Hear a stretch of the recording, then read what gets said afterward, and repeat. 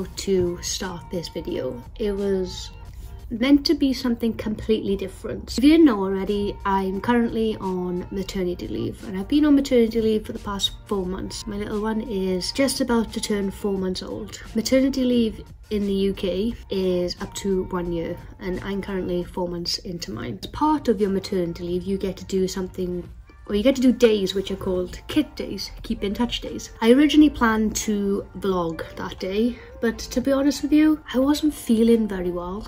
And on top of that, it was pretty much just me all day, just on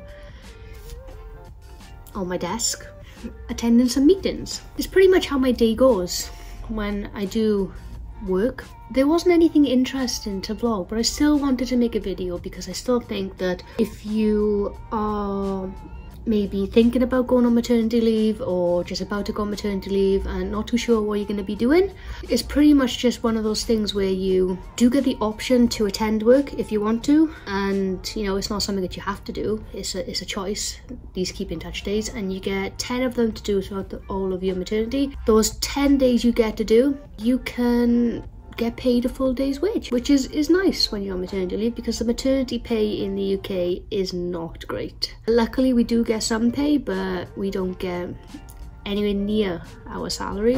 If you didn't know already, I do offer one-on-one mentoring sessions over on my super peer. If that's something you're interested in, then there's a link in the description below. I've also just updated my website with a bunch of benefits of what comes with one-on-one mentoring. So if you're just starting out in your UX career, or maybe you want a little help with your UX career, then check out the links in the description below.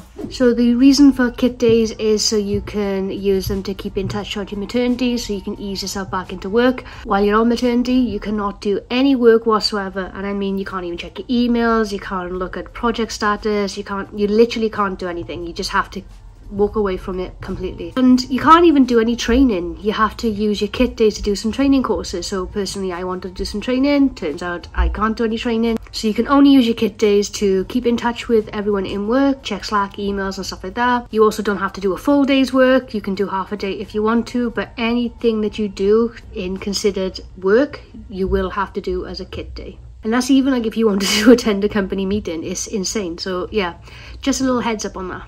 I will leave a link in the description below with information all about maternity and kit days, so I don't get anything wrong. The UK government website is your best bet, so if you want to learn any more, go check that out.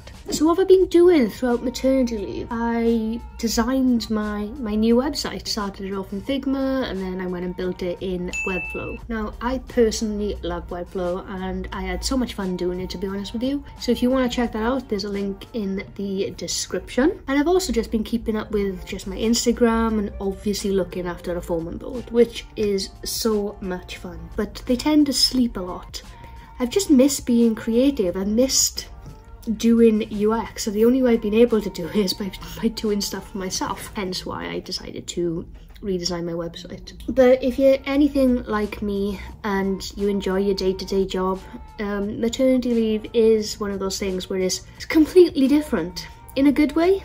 I'd be denying or lying if I was saying that I wasn't missing doing UX work.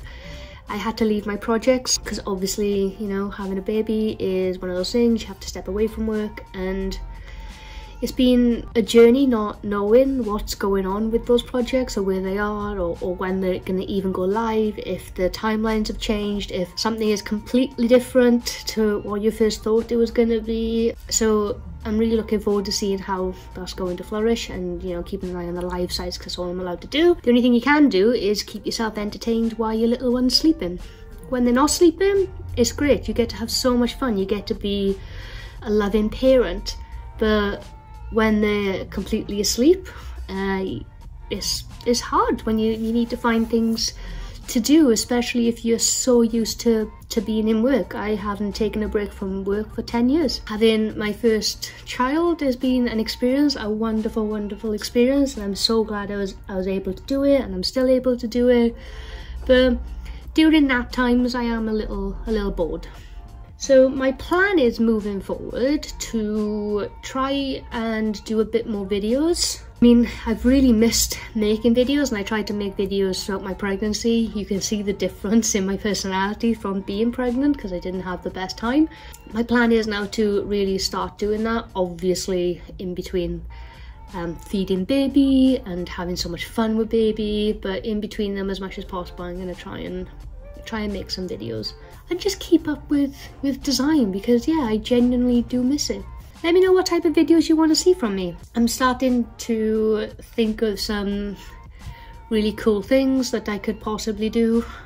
Maybe do some react videos to websites, or do some critiques of websites, which I tend to do anyways during my role. Maybe I can bring that over to YouTube, and maybe you can learn of how to critique websites from a usability point of view.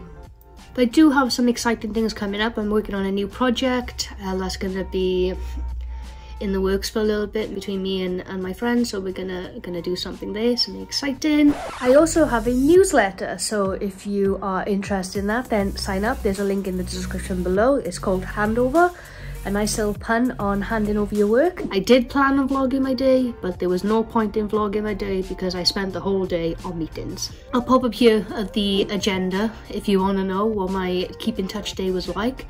I am planning on doing more, so if anything interesting comes up, or if there's anything exciting that I can share, then I will definitely maybe do a video then. But for this one, we're just going to say that I planned to do it, I didn't do it, and there's a reason why I didn't do it.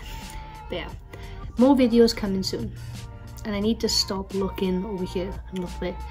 It's just not natural. I'm not used to using my phone for videos. But yeah, until next time, bye.